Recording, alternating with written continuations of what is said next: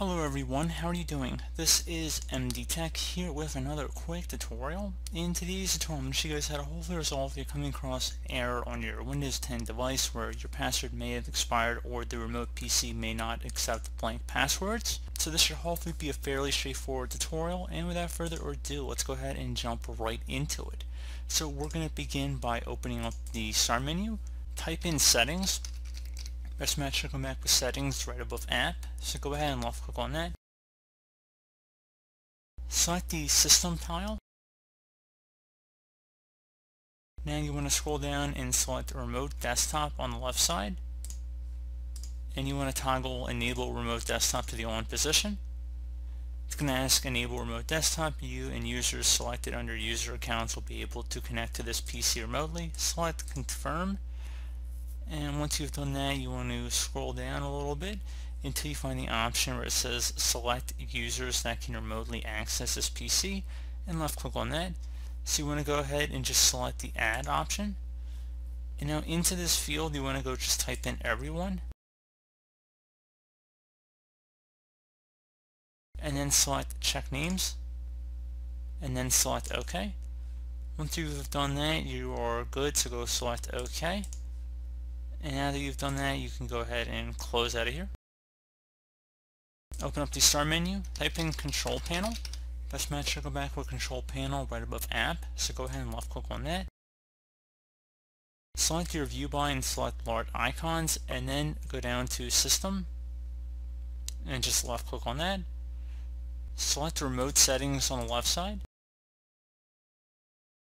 And now you want to select where it says Allow Remote Connections to this computer.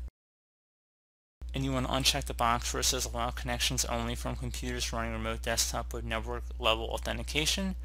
And then you want to go select the Apply and OK.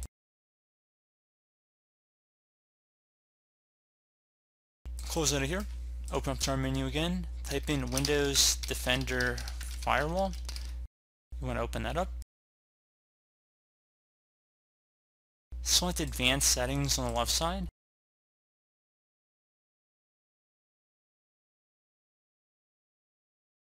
Select Inbound Rules on the left side.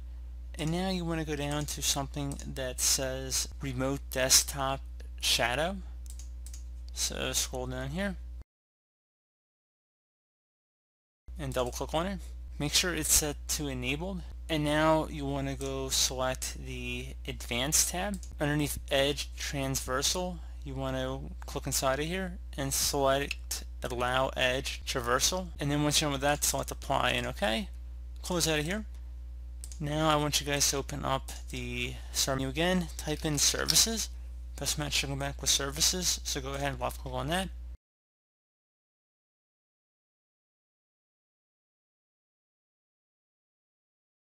Locate the Remote Desktop Services. Double click on that. You want to select the Stop option. Select Yes. Then select Start.